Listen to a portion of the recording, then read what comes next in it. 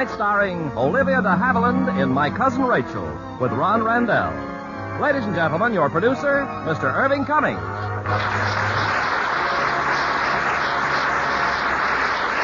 Greetings from Hollywood, ladies and gentlemen. Tonight's play has been widely read as a best-selling novel. It's Daphne du Maurier's My Cousin Rachel. And to recreate her role in this 20th Century Fox screen success, we have a twice-honored Academy Award winner, Olivia de Havilland. Playing opposite, we welcome Ron Randell to our theater. Now, My Cousin Rachel, starring Olivia de Havilland in the title role, with Ron Randell as Philip.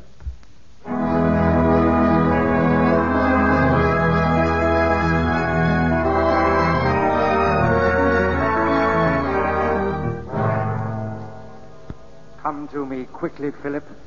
She has done for me at last. Rachel, my torment.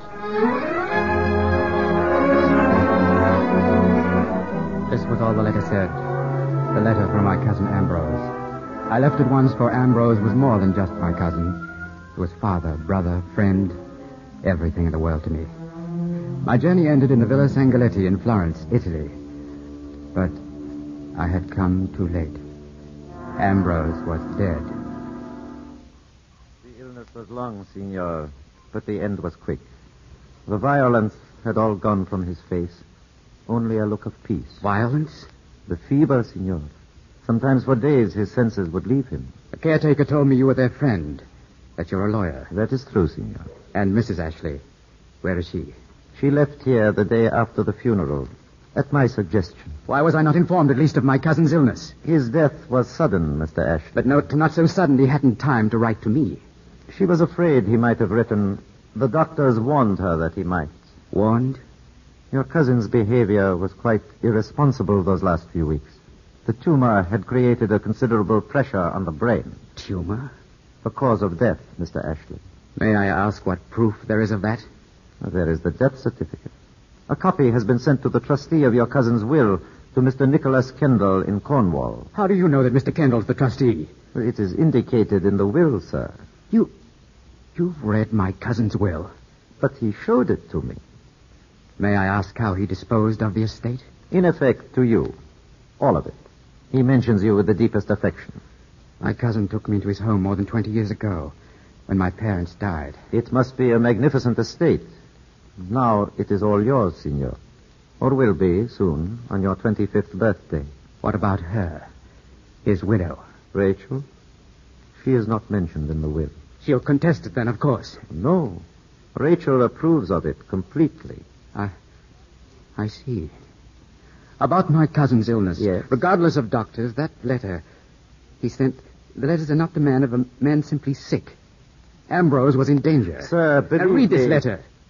There, you see. She has done for me at last. Rachel, my torment.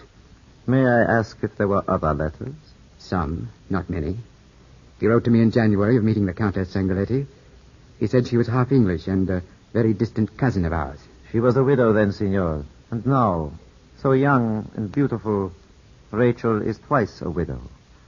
Anyway, Ambrose fell in love with her. The courtship was brief. They were very happy. For how long? Every moment, until he became so ill. Could the illness have been a relapse, Mr. Ashley? Relapse? That's absurd. He was subject to rheumatics in his legs. Our winters are wet and dreary, so he decided to spend a month or two in Italy. Yes. And his other letters? Ambrose wrote that he was ill. He said there was no one he could trust. That she watched him constantly. Believe me, he was deluded by the fever. Why didn't his wife send for me? Your cousin Rachel is a woman of very strong feelings. Such women do not easily acknowledge defeat. They cling to the things they want, and they never surrender. Where is she now? My cousin. I have no idea. Where is he buried? Or don't you know that either? The Protestant cemetery. The stone ordered by Mrs. Ashley is already in place. When she returns, tell her I was here. And tell her that I know how Ambrose died. Rachel is a woman of impulse, Signor.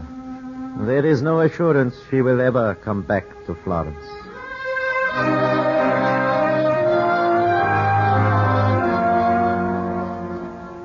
At month's end, I was back in England.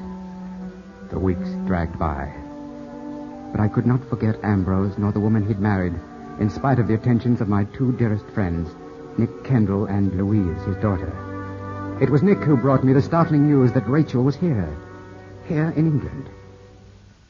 She just arrived in Plymouth. She writes to tell me of Ambrose's death. Obviously, Philip, she knows nothing of your journey to Florence. What's she after, a settlement? She asks for nothing, not a shilling. Although, as the widow, she does have certain rights. After driving Ambrose to his death?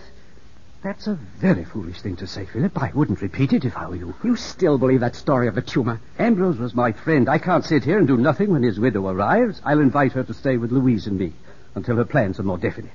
I know you won't want to see her. But I would like to see her. Very much. Oh? Tell her that I'm a plain man, living in a rather plain fashion with no fine manners whatsoever. But if she wishes to see me and her late husband's home, both are at her disposal. You think she'd accept an invitation like that? Send it along. We'll see if she does or not.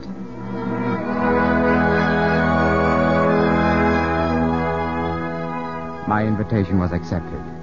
Rachel came.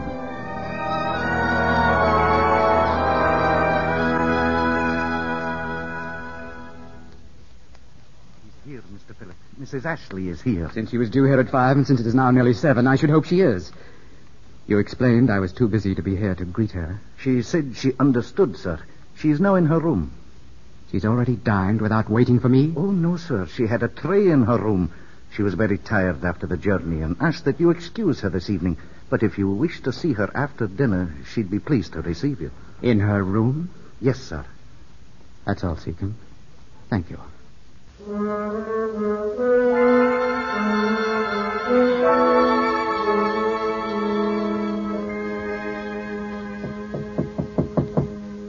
Come in.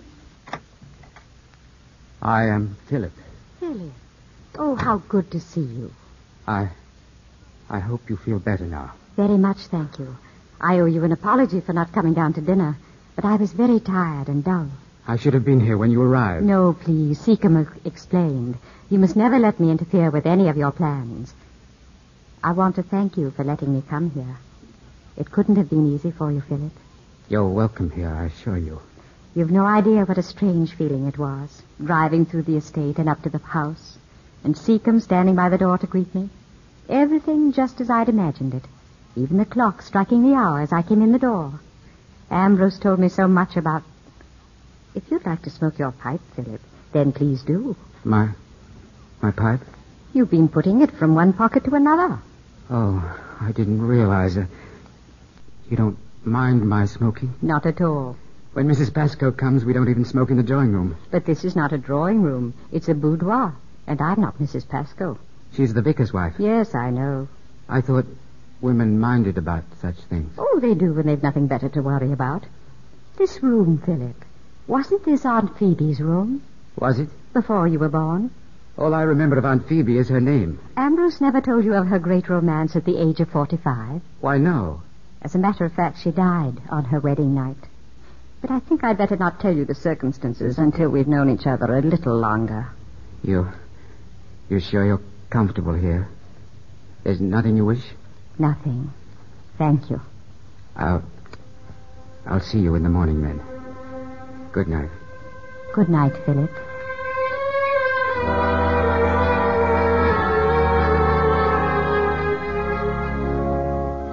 That Sunday after church, it was Rachel who reminded me of a custom that Ambrose was so fond of, luncheon with the Kendalls and the Pascoes.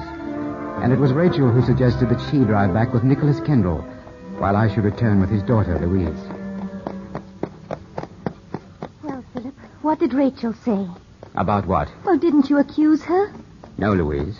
Not yet. You said nothing at all about the way that Ambrose died. I haven't had the right opportunity.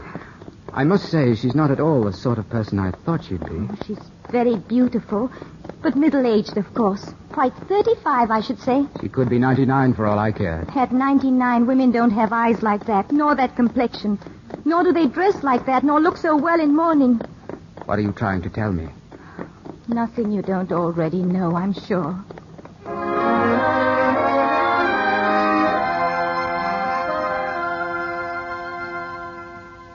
Luncheon with was very successful, Rachel. I'm glad you thought of it. Your Louise is charming, Philip. She'll make you an excellent wife. Louise is an old friend, but she's not mine. She's practically a child. At your age, I suppose you'd think that. You're teasing me. Not in the least. It's just that I'm very happy here. It's been a wonderful visit, Philip. You're not thinking of leaving? Well, I came only for a few days. You forget I've a new life to make for myself. Rachel, why did Ambrose never make another will? Do you know? What does that matter now? The fact remains I can't afford to be idle. I must look for work of some kind. In London, I suppose. But you'll invite me down again, won't you? I don't know. You don't know? I mean, I don't know if you want to come again or not. I haven't been altogether honest with you. Honest with me? I should have told you that Ambrose wrote to me during his illness.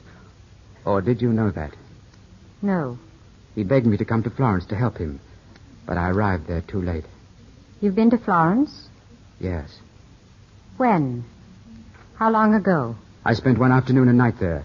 The night of August the 15th. I saw Mr. Rinaldi. But why didn't you tell me? Why have you let me stay here without mentioning such a thing? I thought at first that you knew. Rinaldi. What else did he tell you? First, I think you should read these letters from Ambrose. Here. They're the last he wrote to me. Thank you.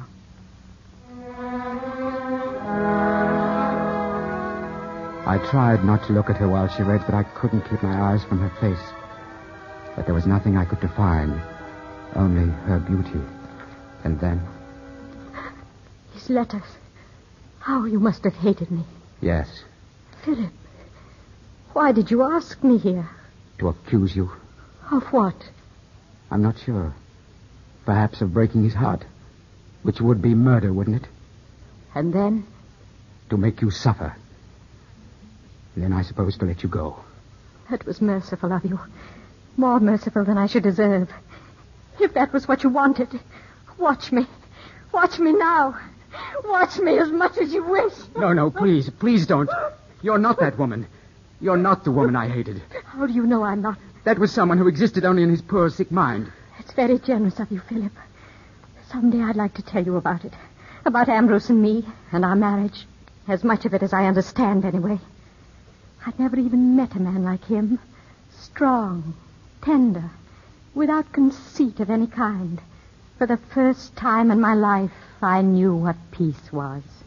As for him, he was like someone sleeping who'd suddenly wakened and found the world with all its beauty and sadness, too. Guido Rinaldi, whom he detested as much as you probably do, Guido told me once that Ambrose wakened to me as some men waken to religion. But a woman, unhappily, is not religion. She's a human being with human faults, and she shouldn't be judged by the same rules. Ambrose expected too much of you. In any case, finding religion doesn't always improve a person. And waking to the world didn't help Ambrose. He changed. His nature changed. How? That's a question I wish from the bottom of my heart I could answer. The doctor said it was his illness. That out of pain and fear, these deep-hidden thoughts and suspicions came to the surface. But how can I be sure that it wasn't something in me that brought them out? Rachel. You're quite sure you don't hate me now? Why should I? I'm very glad. Good night.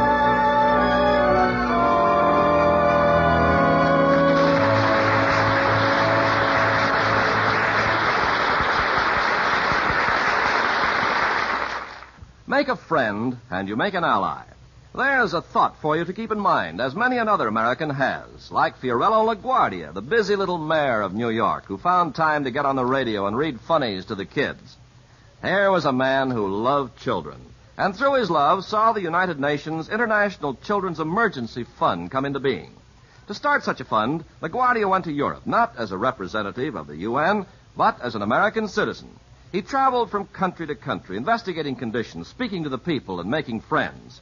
In his native land, Italy, he helped hand out food to the needy and won their admiration. On his return to the United States, LaGuardia worked day and night to sell the need for a children's emergency fund.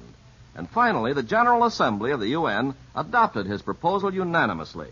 in a resolution which stated that as many children as possible to the age of 18 would receive help from the fund on the basis of need, without discrimination because of race, creed, nationality, or political belief. Workers all over America donated a day's pay to the fund, as did children in all kinds of schools, organizations, and churches. But LaGuardia didn't live to see the full success of the great work he helped to start. His big heart stopped the night before the UN announced aid allocation to over 3,700,000 children and mothers in 12 European countries and China. But others picked up where Fiorello LaGuardia left off. People like him, who knew that by helping others, you help your country. Act 2 of My Cousin Rachel, starring Olivia de Havilland in the title role, with Ron Randell as Philip.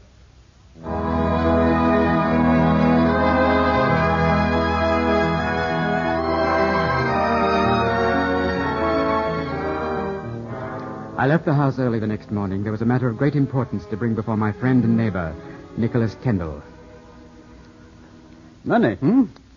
Yes, she's penniless, Philip, I'm sure. Then we've got to do something, Nick. Well, how much would you suggest? £5,000 a year. 5,000? But that's a tremendous sum. The entire property might have been due to her.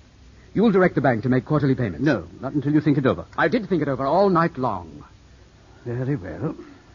I gather that your cousin Rachel will be leaving us soon. It is my earnest hope she'll delay her departure, at least until after Christmas. But that's several weeks off. Yes. Oh, my best to Louise, Nick. Thank you. I'll tell her you dropped by. I invited half the village to our party on Christmas Eve. Early in the evening, before the guests arrived, I stood with Rachel before the fire. The wine, Philip. Aren't you going to drink it? I'm thinking of a toast, but it's not elegant enough. I want to drink to you, Rachel. To my distant, but very dear cousin. And I drink to mine with a heart full of love and gratitude. This is for you. Merry Christmas, dear Rachel. Philip. Put it on. Oh, it's the most beautiful necklace I've ever seen in my life. May I kiss you, Philip? Oh, thank you, darling.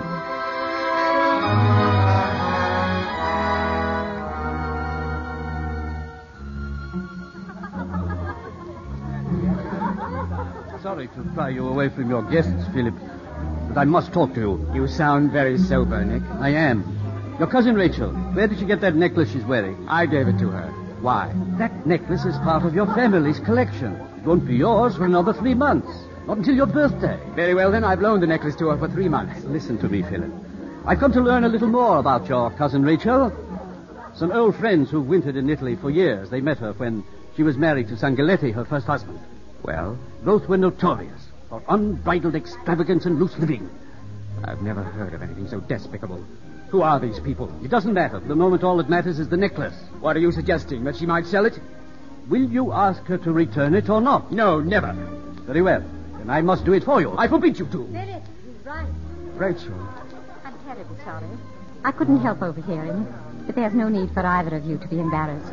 Philip, it was dear of you to let me wear this necklace for the evening, but quite right of you, Mr. Kendall, to insist on its return. I want you to take it, Philip. Please. Rachel, I won't forget this, Nick. Philip, wait. Philip!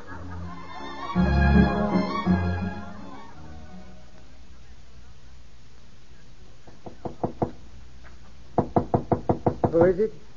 It's I, Philip. May I talk with you? Just for a moment. I assumed you'd retired. It's quite late. I've been writing a letter. Philip, you mustn't mind about the necklace. Really. It doesn't matter, dear. Not in the least. That stupid, unspeakable Now oath. you're acting like a child. I'm not a child, and I ask you please to remember that. But I do, darling. I'm 25 all but 3 blasted months, and I object to any further patronage from anyone. My mother wore that necklace on her wedding day.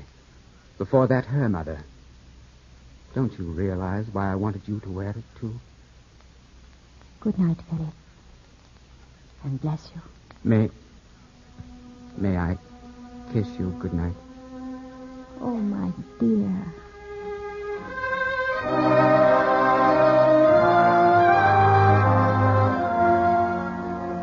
Rachel had mentioned a letter. I saw it on a table in the hall before the groom took it to post.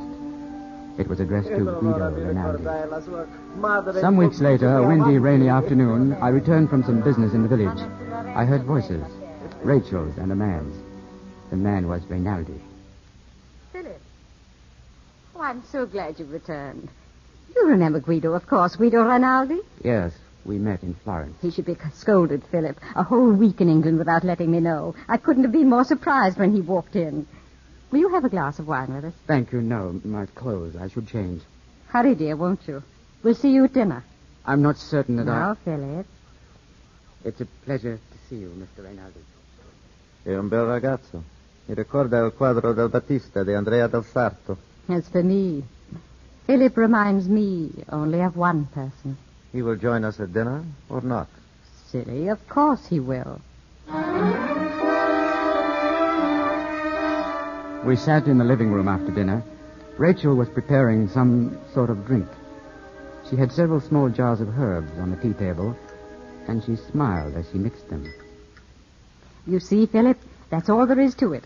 It's called tisana. Guido's favorite tisana, which he says no one can make as well as I. No one. I'm sure Rachel knows more about herbs than any other person in the world. But what is it, this tisana? I should have introduced you to it long before now. It's a tea made from herbs. In Italy, it's a very ancient art, with endless variations in flavor and strength and purposes, etc. For pleasure, for health. Ambrose loved it, Philip. And if you like it, we'll have it again. It was a strange beverage, quite unlike anything I'd ever tasted before, but not unpleasant.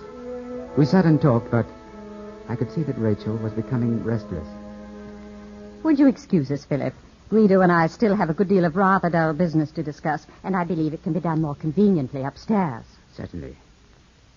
You'll join us later? I'm afraid not, thank you. I'm suddenly rather tired. If you change your mind, come in at any time. Guido? In a moment, Rachel.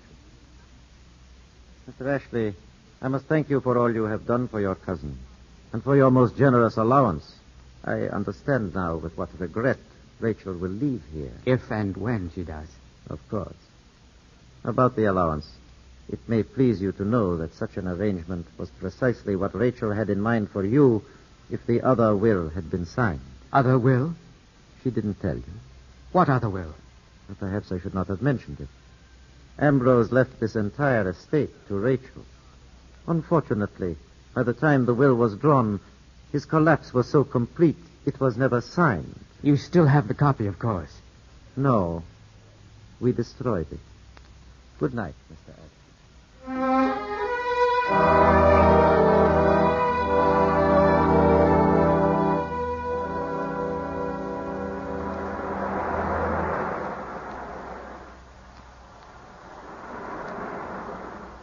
You'll have to go further than this to escape me, Philip. How did you know I was here? You always fly to the beach when you're angry with me. I've seen you here before, Philip, perched on these rocks like some angry seabird. Go back to the house. It's too cold for you here. Not if we sit close and you put your arms round me. Last night, you didn't come to say good night. You didn't really expect me, did you? I waited up for you. With your friend? A good hour after I'd sent him off to bed. Is that true? But of course. Why do you ask that? Where is he now? On his way back to London. Oh. I'm terribly sorry. You're a goose. You really do think me a fool, don't you? I've told you not to say that. It's absurd. I become fonder and fonder of you with each day that passes. And each day that passes, I'm more and more determined that I shall never let you leave here, Rachel. Rachel.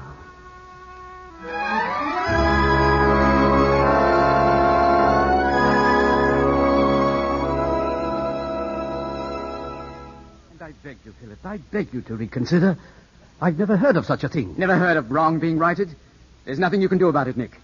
My birthday's tomorrow. You realize you're signing away your entire estate? It's what Ambrose himself intended, until he became too ill to arrange for it. We don't know that, not for a fact. But we knew Ambrose, didn't we? Would he have done anything less for the woman he loved? No, not if he still loved her. Take the pen and sign, Nick. There are some women, Philip, good women very possibly, who impel disaster. Whatever they touch somehow turns to tragedy. You and Louise, you'll come to the house tomorrow, I hope. It's your birthday. We'll be there. Thank you.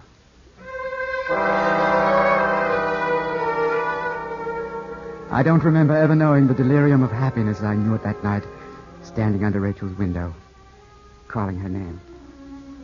Philip, what on earth? Did I wake you? Yes, you did. What are you doing there at this hour? Philip, no. You'll fall and hurt yourself. Only a cloud would walk upstairs on such a night. A man in love must scale the walls. You've been drinking. I'm drunk. On love, and I'm here, and we're alone. Don't you know what day this is? It's not day. And if it's your birthday, you mean that's not till tomorrow. The clock's already struck. Tomorrow's here. Your hair's wet. Yes, I've been swimming in the sea. How could you in this weather?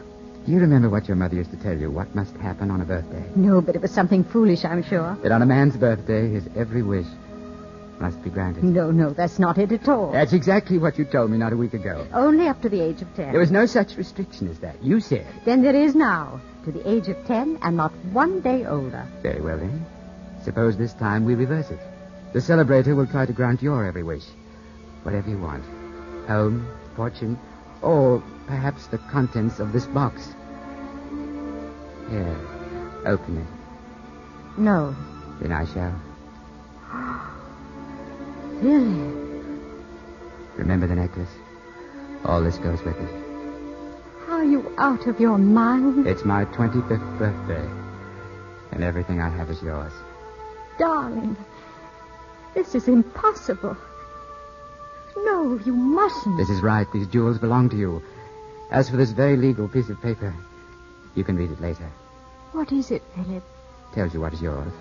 This home, this land, everything, which always should have been yours anyway. No. And if I owned the world, that would be yours, too. And all I have for you is a little pin for your cravat. Blessed creature. You remember once I told you there was nothing else I needed but the warmth and comfort of these four walls? I remember. I was wrong. I know now there is something else. Are you very sure of that? More sure than of anything else under the sun. Philip.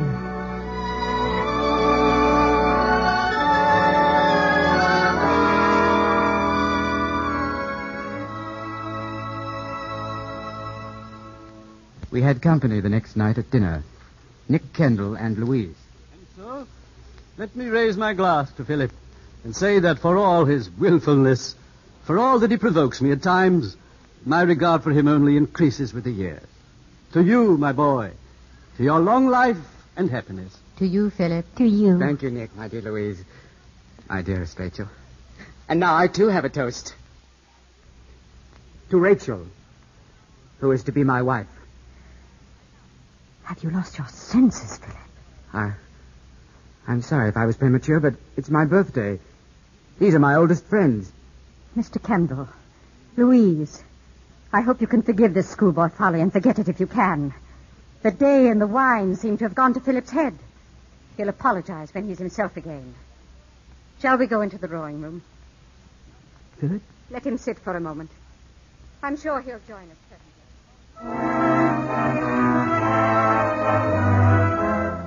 Later, after Nick and Louise had gone, I stood in the darkness on a landing of the staircase. Rachel was approaching, a candle in her hand. You frightened me. I thought you'd gone to bed.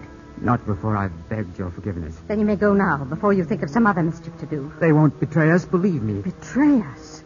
Oh, what a humiliating thing to say. You're still angry. And ashamed. You were neither angry nor ashamed last night when you promised to marry me. I promised to marry you? But you couldn't possibly have misunderstood me. What else could I have been asking that meant all the world to me? Whatever you may have thought, I gave no such promise nor anything like it. Then let me ask you now in the plainest of language. Will you marry me? No, Philip. And you may take that as final and forever. Now may I go to my room? But you loved me. I know you did. It couldn't have been pretense. That was last night. And you'd given me the jewels. Philip, you're hurting me. No. Let me go. Go. Go to your room. But never leave me, you understand? Never leave me.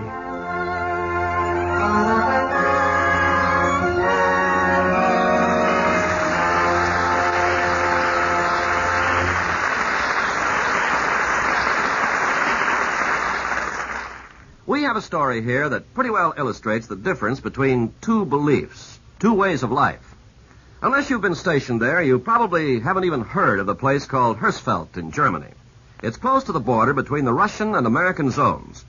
In the Russian zone, little by little, the last vestiges of freedom and human dignity are being stripped away, and the people look with fear at their conquerors. But just a step across the border, there's a different spirit. The men of our constabulary squadron there set out to do a big job, one that you won't find listed in Army manuals. On their own initiative, on their own time, they built up a community instead of reducing it to nothing. In 2 years, this little group of men raised more than $40,000 to be used for assorted good works, to help the aged and the homeless and the unemployed. The biggest single accomplishment was an $11,000 donation toward construction of a new orphanage. And the work still goes on, giving new hope for the future. Yes, such acts by you and your friends today are shaping our world of tomorrow.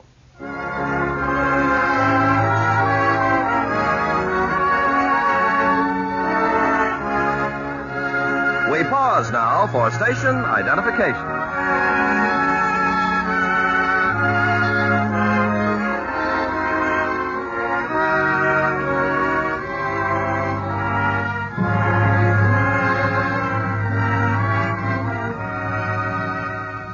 The curtain rises on Act 3 of My Cousin Rachel, starring Olivia de Havilland in the title role, with Ron Randell as Philip.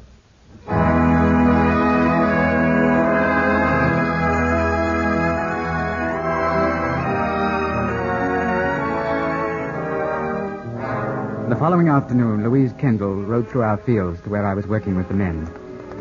She reined her horse and called to me. I've come to talk to you, Philip, about last night. It was my own fault. I misunderstood Rachel. I've never misunderstood her. Nor ever liked her. Not since the day she arrived. Oh, Philip, do you really love her so much? Twice I've asked her to marry me. When the time is right, I'll ask her again. She'll never marry you. Perhaps not. That document you gave her, the deed to this estate, she brought it to my father this morning. Yes, I know. Why? Well, some of it wasn't altogether clear to her. Yes, and one point in particular. The conditions of remarriage. It simply says that if Rachel marries while I'm alive, the estate reverts to me. But if she marries me, the condition has no meaning at all. No, but remember this. A wife cannot take her husband's money into another country, such as Italy. Nor can she herself wander away whenever the impulse seizes her. Oh, Philip, how can you be so blind? Because I love her. Because she's everything I think and feel and want, and there's no room in me for anything else, nor ever will be again. Now, do you understand? Yes, Philip. All too clearly. I had not felt well all day. Early that night, the pains in my head became more than I could bear. I remember staggering to my bed and Seacombe calling frantically to Rachel. But all the rest is like a dream. Or was it all a dream? There were people, Dr. Bell from the village, and Ambrose, and Rinaldi, and Rachel. Always Rachel. What is it? Please, can't you tell me, dear? My head. My head. Doctor? I'm not sure, Mrs. Ashley. This sudden fever, and it's getting worse. I've seen this fever before. I've seen children die of it. You must do something quickly. Philip, don't you hear me? Don't you know who I am? Ambrose.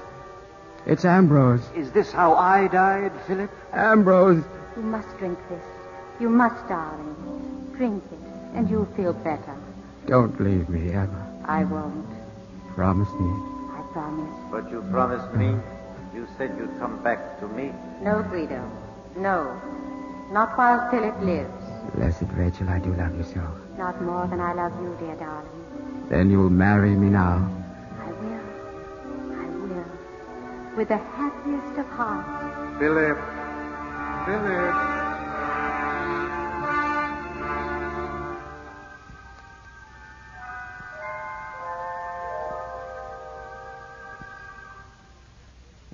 Rachel? At long last. Oh, my poor Philip. I feel strange. I shouldn't wonder. You've been very ill for a long time. How long? More than 3 weeks. It's not possible. What happened to me? On the continent, we call it meningite. But none of the doctors here ever seem to have heard of it. Then how did they... We worked it out together. I told them what I'd seen done in Italy, such as puncturing the spine to take out the fluid and letting into your blood a serum I made of herbs.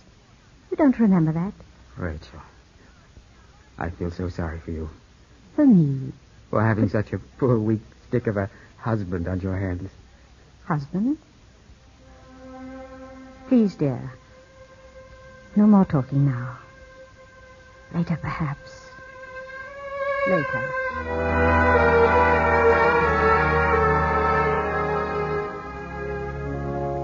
My recuperation was rapid. By week's end, I was able to leave the house and walk about the grounds. And I'm that glad to see you out again, looking so wonderful strong. Thank you, Seacombe. Now, what's this? What's happened to that tree? The gardeners are moving it, sir. They're afraid the cattle might eat of it. Laburnum, Mr. Phillip. Its seeds are poisonous. Laburnum. Yes. Did you know they grow in Italy, too? I saw several in Mrs. Ashley's villa in Florence. Tell me, have you seen her yet this morning? I've been waiting for her, sir. She said she wanted to talk about repairing the sunken garden. It'll be more of a job than we thought, sir. Oh? It is the bridge over the chasm. The underpinnings have rotted away. They'll have to be replaced. But why hasn't it been done? They'll bring the timbers up from the village on Monday, sir. Meanwhile, you'd best warn everyone to keep clear of it. 'Tis a long drop down there to those rocks. I'll warn them, of course. Does Mrs. Ashley know? I cannot say for certain if she does or not, sir. Get about your work, Seacombe. I'll wait for her here. Thank you, sir. But Rachel didn't appear. To my surprise, I learned from the coachman that she left early in the morning and had gone to Plymouth. That evening, when she returned... I'm terribly sorry, dear. I went into Bodmin to do some shopping. I should have told you. Bodmin? You mean Plymouth, don't you? No, dear. I tried Plymouth last week, but I couldn't find what I wanted. Now, what about the headaches? None today. Not the least sign of one. Oh, I'm so glad. Rachel, I heard some gossip that I don't quite like. What are they saying now, Philip? That you're going back to Italy. Of course, but not until you're completely well. But I may not be able to go with you. I don't know that you should, dear. But you might like to come down in the spring for a visit. But is this how you expect us to live? Long separations and visits? Philip, please. Most of my friends are in Italy. And a certain life that I'm more accustomed to, actually, than the life here. I'm sure you must understand that I can't help but miss it. You're tired, aren't you? Yes, I can't imagine where my strength goes. I think I'm quite well again, and then I find it's all I can do to stand on my feet. We'll have tea.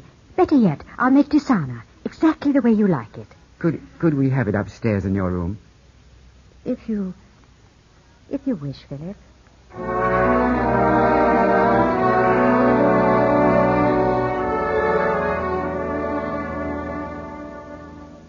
And someday we must set a metal plate on the wall. Here in this room, Philip Ashley first set eyes on his cousin Rachel. This is our home. Our true home. It's getting late, dear. You need your sleep. You want me to leave? I think you should. Don't you think we can tell them now? Tell them what?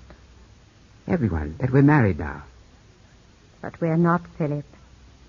Not what? We're not married. But of course we're married on my birthday. You can't have forgotten. It is true, isn't it? No, Philip.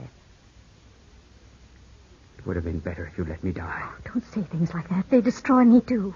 Why didn't you tell me? I couldn't. You were so terribly ill. You called me your wife. You were delirious. I couldn't make you understand. Then when you started to recover, I assumed that what you had imagined was forgotten. Forgotten? You're still not well, dear, but when you are, it'll no longer appear so important to you. Believe me, everything will seem to you just as it was before I came. You really believe that? If I didn't, I don't think I should ever have another moment's peace of mind. Is it Rinaldi? No, Philip. I know it is. It's always been Rinaldi. Oh, must I go through all that again? And Ambrose knew it, too. You've no right to pry into such matters. But I'll answer you just as I answered Ambrose, who hated him, too. Guido is a friend who's seen me through every trial and trouble, who's never misjudged me nor tried to see me as other than I am. He knows all my faults and weaknesses, but has never condemned me for them. And without his help, I should have been lost time and again. He's my only true friend. But friend only. She closed her bedroom door, and I was alone. It was then that I saw a letter, half hidden behind a book on the little shelf there in her sitting room. It was addressed to Rachel. The handwriting was Reynaldi's. It had been posted but 4 days ago, but not from Italy. From England. From Plymouth. After I put the letter down, Rachel reappeared in the doorway. I'd better leave now, don't you think? How, after this, could there be anything but unhappiness for both of us? Where is he? Guido? In Florence, I imagine. When have you ever told me anything? Any single word since you came into this house, but lies. Late that night, I awoke, my head throbbing again with pain. Suddenly, I knew that I must go to Rachel's room and get that letter, Reynaldi's letter. But it wasn't where I'd left it. I tried the drawers of the desk. They were all locked. All but one. And then as I... Who's there? I stood there frozen. In the open drawer was an envelope. I took it and fled. It was all I could do to reach my room. The envelope, it was not the one I'd hoped for. There was no letter inside. Only some seeds. There was no mistaking their identity. Laburnum seeds, Mr. Philip. It is poison. Laburnum seeds.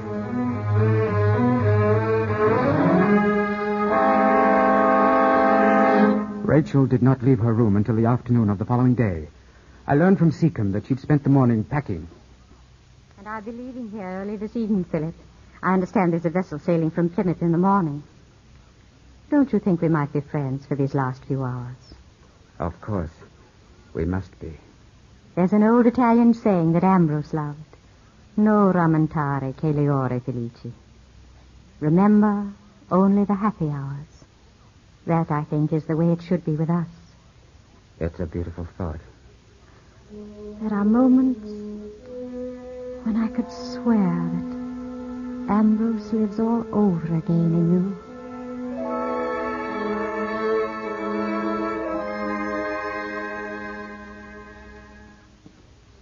You sent for me, Philip. Well, I'm here. Louise, I'm most grateful. I wasn't sure you'd come. I've treated you so badly, Louise. There's something wrong, isn't there? Tell me. You read Italian, don't you? Not very well, I'm afraid. Rachel has a letter. It's somewhere in her room, and I've got to find it. It's from Reynaldi. Why must you read it? Because I'm convinced now that Ambrose was right. She not only murdered him, but she's done her best to kill me, too. You can't be serious. You told me as much yourself many weeks ago. And with that letter, I'm certain I can prove it. Surely not murder. How else can she marry Reynaldi and still have possession of this estate? That was the very point she went to your father about. To make sure. But how can Come you on, think... you two. Time enough for that when I'm gone. This is my last Sunday here, and I want it to be as happy as my first. Thank you, Mrs. Ashley. We'll be right in. So I leave with only the fondest of memories, Louise. I shall miss you and your father more than I can say. Thank you, Mrs. Ashley. And now I want you to watch me. I'm making my special tisana for Philip. You've never tasted it, have you? No, but my father recommends it most highly. Well, if you like it, I'll leave some of my herbs for you, too. It's much like brewing tea, isn't it? And almost as simple. In Florence, I used to brew my tisana, and then Ambrose and I would go out into the courtyard and sit, often until after midnight, with the fountain playing, and it was very pleasant and peaceful. Your cup, Louise. Thank you. I wonder, Philip, if we couldn't make just such a pleasant place in the sunken garden where we might sit in the afternoons. I've been meaning to speak with the gardeners about it. Yes, Seacombe's mentioned it. If we could find another little statue, like the one in the courtyard... Well, Philip? Here. Your tisana. No. No, thank you. Now, Philip, really. You can't refuse this last cup. You drink it for me, Rachel. No. It's a pity to waste it, but mine's already poured and flavored to my taste. You're in a very bad humor today, aren't you, Philip? I'd like to think it's because I'm leaving. In any case, there's one thing you'll do for me, isn't there? What do you want me to do, Rachel? Your tisana. If you won't drink it now, drink it before you go to bed, won't you? If you insist. I do. It's helped you before, and it'll help you again. Now, who'll walk with me to the sunken garden? I've just thought of a little statue I can get in Florence, and I want to make sure in my mind how it'd look from the other side. If you don't mind, Louise must leave in a few minutes. I promised to show her an old map of the estate that someone left with Seacombe yesterday. Of course. You should. I'll go alone then. I'm frightened, Philip. Reynald is in England, Louise. In Plymouth. But he told my father he was going back to Italy. She's been seeing him there for weeks. She's been lying about that just as she's been lying about everything else. What about the letter? Come along. We'll go up to her room. What if she's destroyed it? We'll find that out soon. Here's an odd one. Look. A receipt from the bank. She sent them back the jewelry collection. Sent it back? But it's worth a fortune. Yes, how clever of Rachel. That letter. That letter. Philip, look. Here, under the writing pad on the desk. This is it. There, you see the Plymouth postmark. Hurry, open it up. Well, it's in English. What does it say? Rachel, love. My ship sails Monday midnight. If I don't see you before then... I leave defeated, but with no reproaches. I shall continue to serve you with love and friendship as long as I shall live. As for that boy, if he is so much in your heart that you cannot bear to leave him, by all means, bring him back to Florence with you and we'll nurse him back to health, Guido. But that doesn't sound as if they mean to. What are you doing at the window? The sunken garden. Out there, look, the bridge. She's walking towards the bridge. Philip! The bridge. Oh, God, forgive me. She'll cross the bridge. But what is it? The bell rope at the foot of the stairs, the alarm bell. Yes. Go down and pull it. Ring it hard. I'm going after her.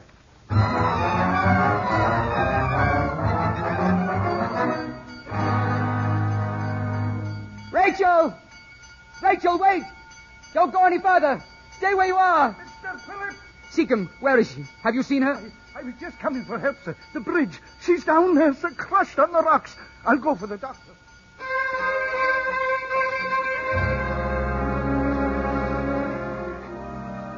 I'm here, Rachel. Darling. Oh, please. Please. Why, Philip? Why did you do it? Rachel. Rachel.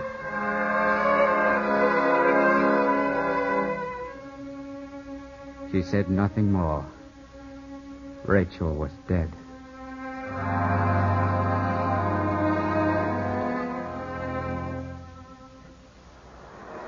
It is night now, and I stand on the rocks that overlook the sea. Blessed Rachel. Only you can know now this burden that I must carry to the end of my days. This question that I must ask myself again and again every day of my life. Never to be answered now until we meet at last in purgatory. Were you innocent? Or were you guilty? Rachel, my torment, my blessed torment.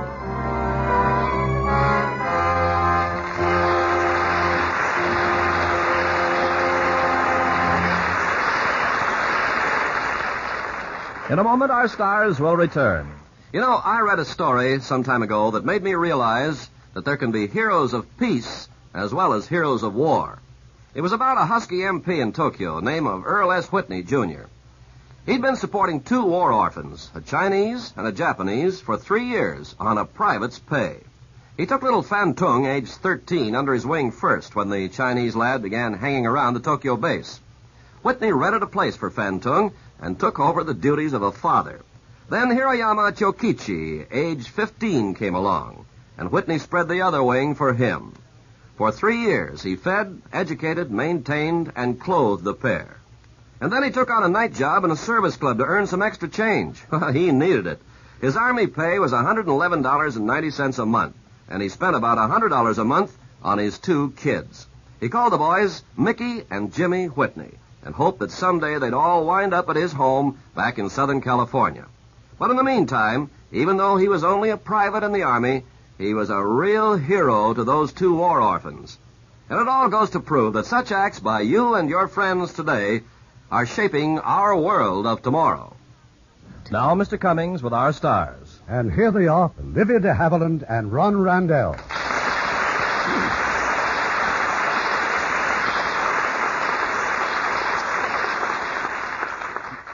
Now tell me, do you think Rachel really was trying to poison Philip? I refuse to answer on the grounds it may incriminate me. I wonder what Daphne du Mario would answer. Well, I don't know, Ron, but I love the book. She's one of the favorite English authors of so many people. I have a favorite, too. C.S. Forrester. I'd like to recommend his Sailor of the King, which 20th Century Fox has just made into an exciting motion picture. I understand you have an exciting picture for the next Monday show. We think it'll keep you right on the edge of your chair, because it's the story of an almost perfect crime, an extraordinary plot which required perfect timing. It's 20th Century Fox's absorbing drama of The Steel Trap. And as our stars from the original cast will be Joseph Cotton and Teresa Wright. That will be a wonderful show, Irving. Good night. Good night. Good night, and thank you for a memorable evening.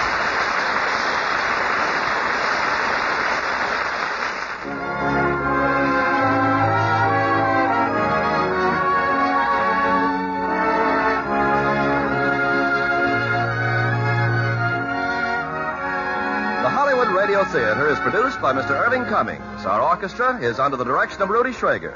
This is Ken Carpenter inviting you to join us next week at this same time for another presentation of the Hollywood Radio Theatre.